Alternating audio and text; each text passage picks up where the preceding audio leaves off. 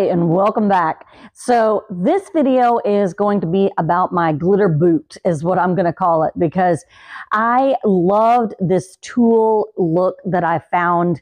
And immediately when I saw this, I knew that I wanted to do some kind of leather look with it. But when I saw this vintage color of glitter from Peachy Olive Glitters, I knew that this was going to be kind of that brownish leather, and it was also going to bring us a fancy way about this tumbler. And so I just, absolutely love and adore this type of tumbler. I love boots, and I used to have a pair and they got ruined in the flood. But anyways, I really need to get a new pair. But this happy accident that we had on the front here, I'm going to go over that as well. And all in all, this is really one of my kind of near and dear to my hearts. I'm so excited that I have it still. Anyways, I'm very excited about this one, and I can't wait for you guys to see all of the steps and see how this beauty came to be. So let's get started. Hello, and welcome to the first day of our 7-day series of the Rodeo themed tumblers. Now, this one here is a 20-ounce just hog, straight, and I took it outside, spray painted it this brown color, because what I really was trying to emulate here was a boot. The style, the wrap that I put on this, eventually, it kind of gave me that vibe of like leather, like tulle leather, that kind of thing. So I picked Vintage out from Peachy Olive Glitters. It is a stunning color, and I wanted just a, kind of a rustic kind of feel and look to it. So I put that brown on there thinking that it was going to give me that a little bit of a deeper look from the back end. And then I had the Vintage, which is just stunning. And so I thought it kind of had that leathery, feel to it. So this is why I chose to put the base on for this tumbler like this, in this style, I guess I should say, with the brown and then that Vintage, which it has that gold and kind of rose gold feel, but I think putting that brown really brought out that kind of leathery feel to it. So obviously I did the epoxy method with that. I put epoxy on there just a little bit, and then I doused it in the Vintage. Then I let that cure for several hours, and then I went in with a coat of epoxy. I went in with 2 coats because I did this coat, and then I did a little bit of sanding, made sure that it was, okay or whatever. And then I put the clear, just a really good, nice coat on there, because the wrap that we're going to do is going to be completely transparent, except for like the black, but I mean, it is all transparent. So I really wanted to make sure that we had a clear, base to put this on. Because I know I've said this many times, I know a lot of people have said this, but if it's a clear base, a water slide, or this transparent, vinyl, we are going to be seeing everything underneath. So you really want it to have this really beautiful, clear finish. So always just make sure that you have a really good coat before you do something along these lines, or a water slide, that kind of thing.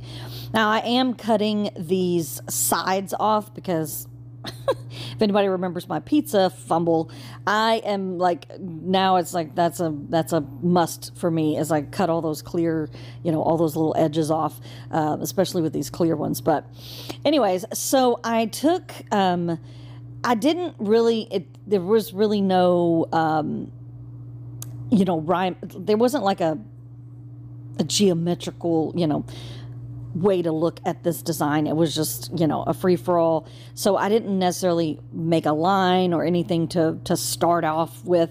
I just kind of was like, this is just going to go on here, and it's going to go on there the way it is going to go on there. So I didn't pull out my tools or anything like that to make it straight. I just kind of eyeballed it there and put it on there. And but as soon as I got this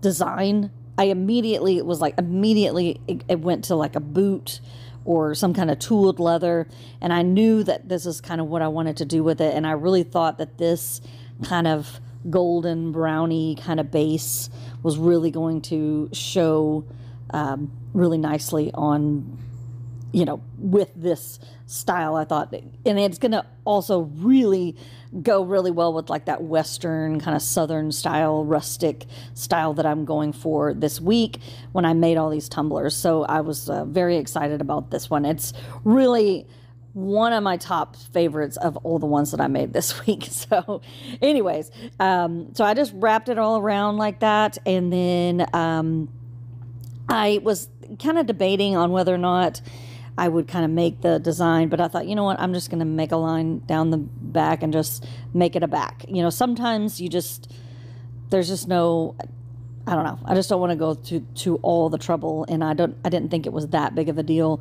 to have just a line down the back. So I tried to take out that little piece that was underneath so we didn't have any excess vinyl. I mean, yeah, that's clear, transparent vinyl or whatever it is underneath. So I did try to take that out and then straighten it all out after that.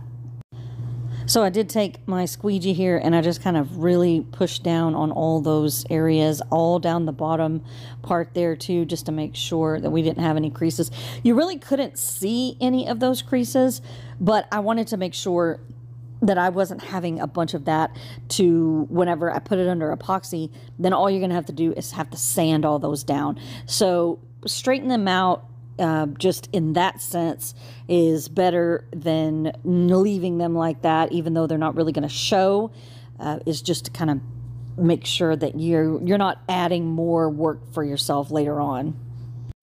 So I'm going to take my Cami Page Boutique a little cutter here, and I'm going to cut just that top part of the vinyl on the rim there. Now that is going to give me a real nice, just a little bit of an edge to take that vinyl off, and then I can sand down that glitter and really get a good nice rim so that our final coats of epoxy can adhere to that. So here I'm switching out so that it can be a little bit higher up. So she has all these levels in here, so you can kind of cut the vinyl wherever you want it to be. And so I had it down pretty low to do the rim, and then I brought it up to do that bottom part there so that we could take off that little chunk that was you know, there's just no way of getting that all straight on the bottom of that tumbler. So I just made sure that I got all of the excess of that vinyl off, and using this cutter really makes it easy. Once again, I was just trying to make sure that there were that there was not any wrinkles at the bottom there, so I wasn't going to have to do a lot of sanding, you know, just to get a good clean look on the whole tumbler.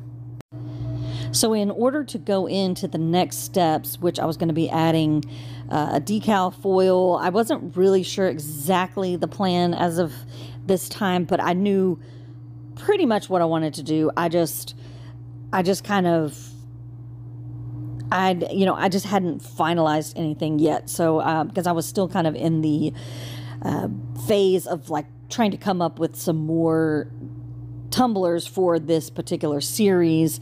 So I just knew that this was going to be a boot, and then I wanted to add some kind of decal to it. And so at this point, I'm just putting a coat of epoxy so I can go to the next step and do different things. So I organized all of my decals because I have way too many, and I organized them in this little envelope thing, and I have like Western, Southern, and then Christmas, blah blah blah. I mean, there's just like a ton.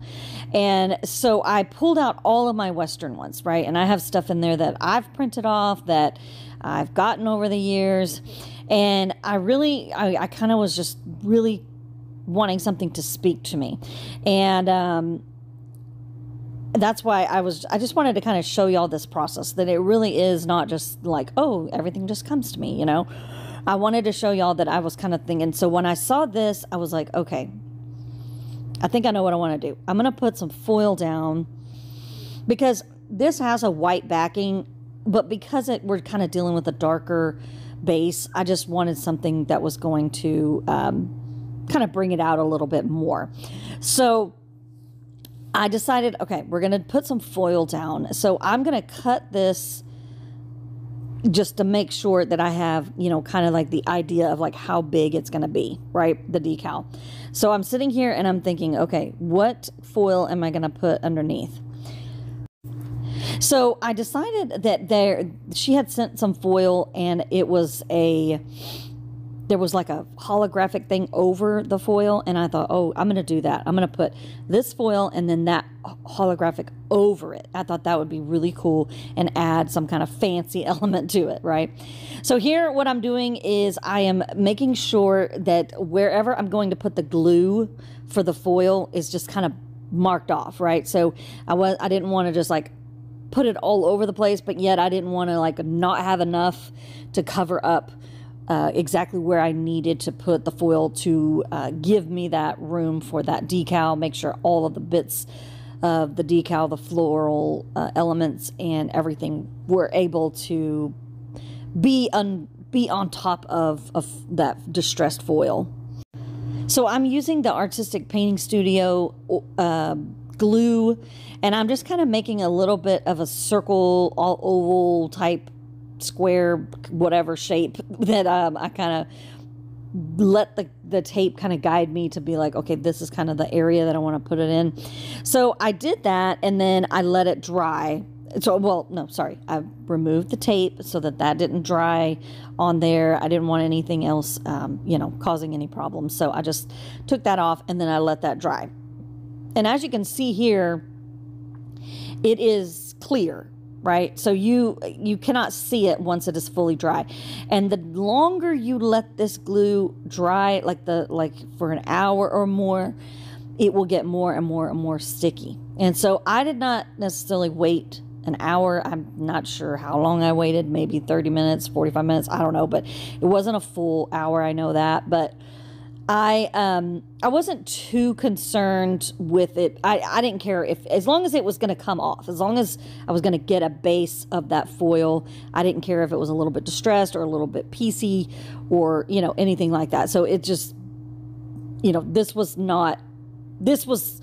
I didn't care how it really came out, as long as I got a significant amount of the foil to, you know, cover the area that I wanted to put that decal in.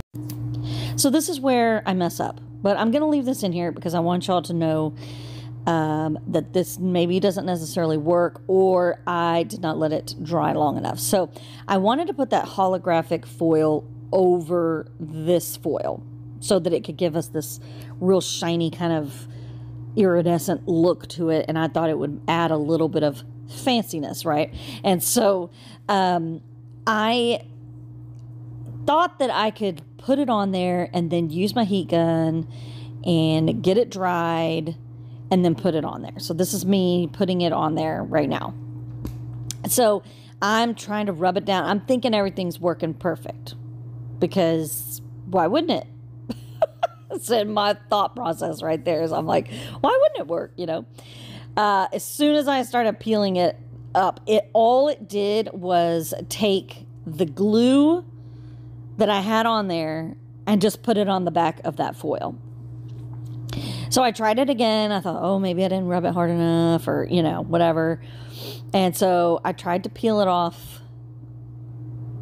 for a second time, and I'm thinking, okay, it's going to come off. And then no, all it did was pull that glue off of the foil. It did have a few little spots here and there where the foil was there, the holographic or the iridescent, whatever it is, that went over it. So I said, okay, let's just put the decal on there, right? So, okay, I'm going to put the decal on, and then I will figure out how we're going to maybe put this over on the top, or maybe this will just work. This style is fine. It has a nice look to it.